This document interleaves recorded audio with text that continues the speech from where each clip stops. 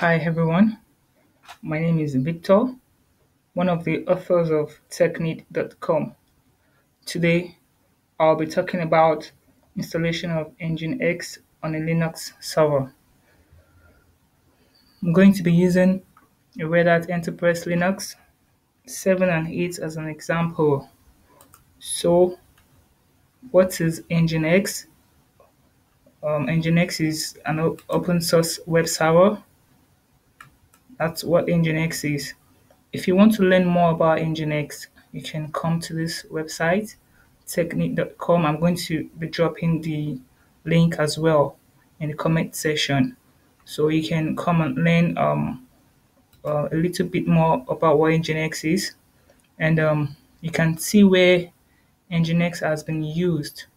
The likes of WordPress, Apple, LinkedIn, Netflix, they're all using this web server. So as such, you would know it's a very powerful web server. You can also come and learn what LAMP stack is and how to install LAMP stack. But the main purpose of this video is the installation steps of the Nginx server, which is the action time. So let's go ahead and install Nginx. Okay, let me confirm.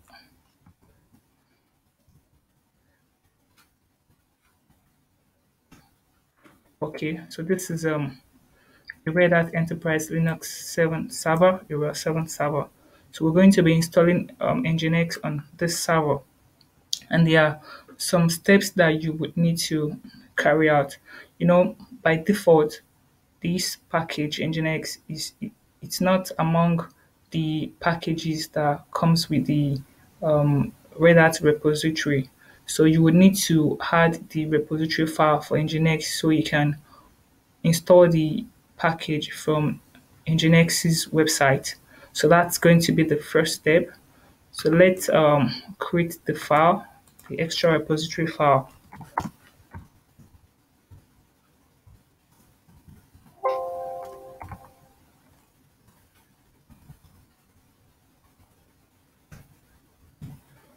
So I'll just go ahead and copy the file. You can do that as well. I said I'm going to be dropping the link to this website in the comment section. So you can see that I've copied it and I'm going to paste it and go ahead and save it. So after saving it, the next step is to install the server.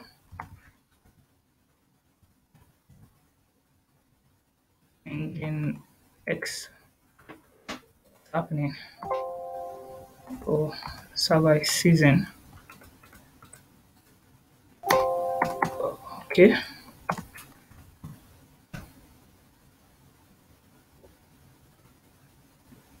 So this should install Nginx for us.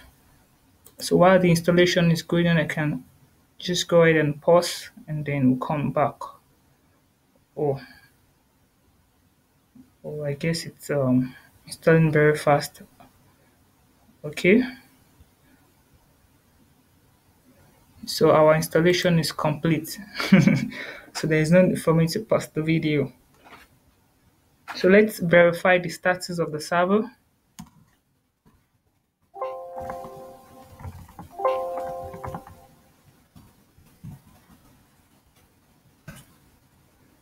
So the service is dead. We need to bring it up.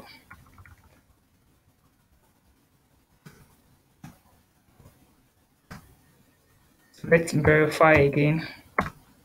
Okay, so we can see that Nginx is running now. So we need to follow some other processes because we need to test our server. So let's add the port 443 and port 80, which is associated with the web server.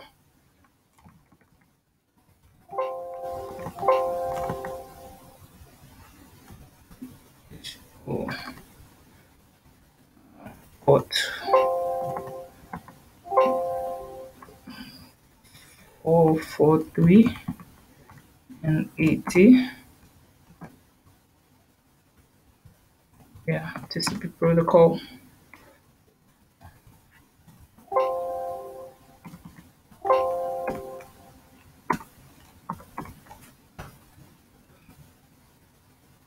Oh, okay. So this port I already added on my server, so that's why it's showing um, already enabled. So I can just go ahead and restart the firewall service.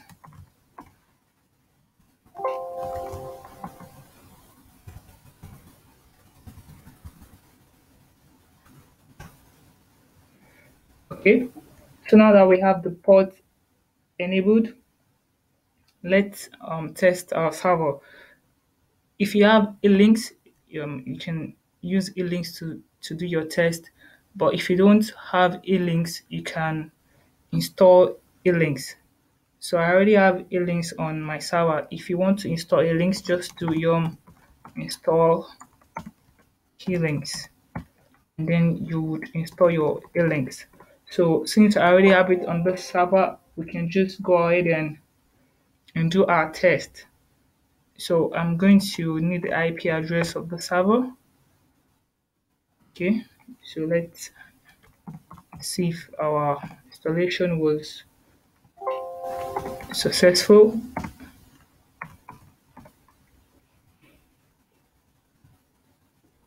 To 168.170.211. Okay, here.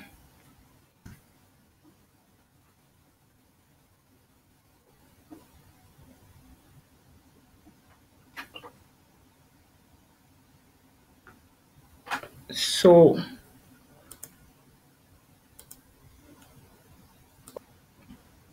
so I already have it so you can see okay, you can see okay. Well, I'm supposed to see the e-links being displayed, the just like a small web interface. But I guess because I also have Apache running on my server.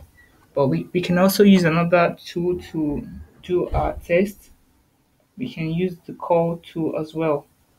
So let us use the call tool and see if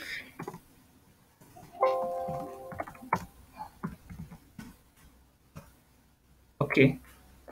So you can see the server, Nginx, and the version 1.16 already installed. So this is how you install Nginx on a RHEL 7 server.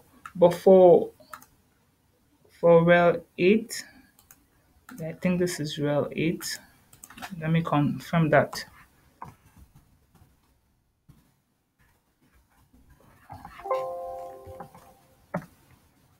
Okay, so this is RHEL 8.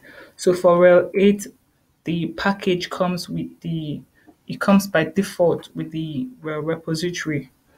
So if you do yum install Nginx, so you don't need to add the extra file in the repository directory for Arial 8 system. So you can see that it's fetching it from the app stream repository. So we already have it by default, and we have version 1.14. So if you want a higher version, all you need to do is just to do an update on the server, and then you have the higher version.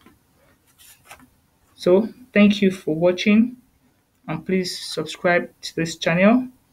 And if you also want to be an author of Tekneed, you can check our website, and you can send an email to info@tekneed.com.